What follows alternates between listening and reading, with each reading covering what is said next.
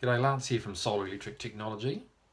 Today I thought I'd talk about off-grid power systems and in particular how we work out how much energy you're going to be using on site and therefore what size off-grid system you're going to need. It's important that we get your energy consumption down as much as possible, and the ways to do that are firstly to get rid of the main draws in the house, which are anything which generates heat. So space heating, for example. Using a log burner is a good option, and then you can use a heat transfer system to sort of move that warm air around the house.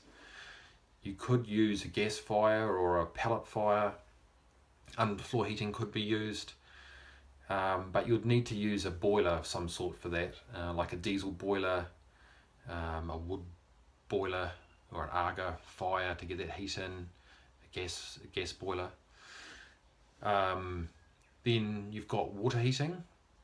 Using a wetback fire in combination with solar water heating is one way of doing it, or potentially a gas calefont, especially if you're in a batch where you're not there all the time. A gas calefont's probably a really good option. Your cooking, probably with a gas oven, gas hob. There's some really good gas ovens about. It's just knowing where to find them, and so we can suggest some websites to look at and get some really nice gas ovens. Some people use wood ovens like the old coal ranges or an Aga, all that sort of thing. There's some modern ones of those available too now. So those are three main loads therefore taken out, and then you've got lighting. LED lighting is a good option, probably one of the better options. LED lights are efficient and they last a lot longer than halogens and that sort of thing. Appliances, one of the biggest things is refrigeration. You can get some really nice European fridge freezers which are really efficient. It's just the cost can be high, and so sometimes it's worth looking at what local retailers have available.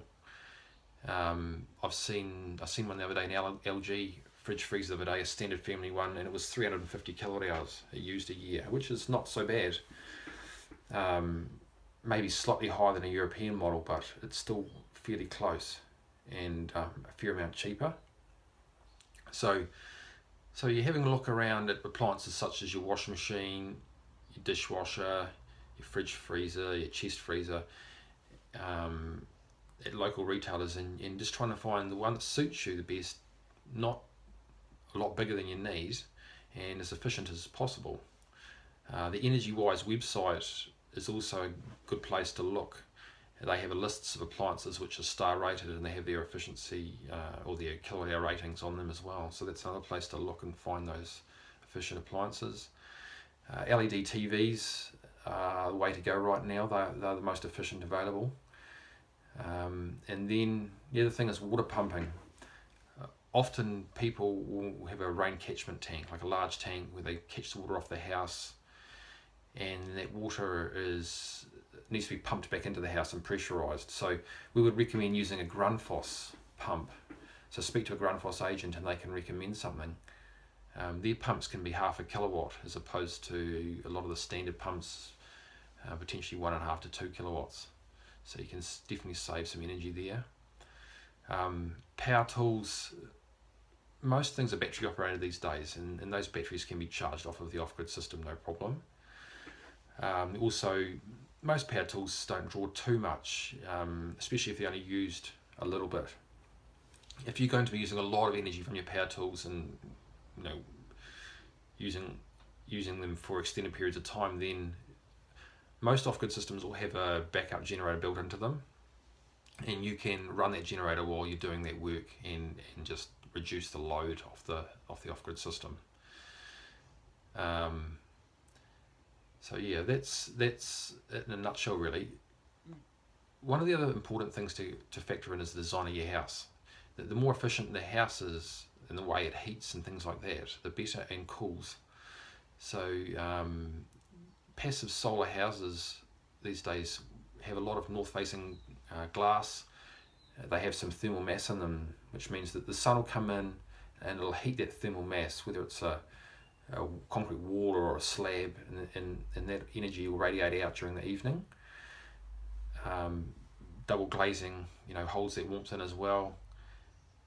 They have louvers or large eaves as well, so when the sun's higher in the summer, it actually shades some of the sun, the peak sun, from coming in during the day and keeps the house cooler. And in winter, the sun's lower, so it actually makes its way through that glass and it does heat the house up. And then you have strategic windows and places to open up and cool down the house. So yeah, those are some things to think about and talk about with your architect or your builder prior to starting to build, obviously. And that can help to keep the consumption and the energy usage down in the house. So yeah, I hope that helps. And yeah, my name's Lance from Solar Electric Technology, and please get in touch if you're after an off-grid system. I'd love to help.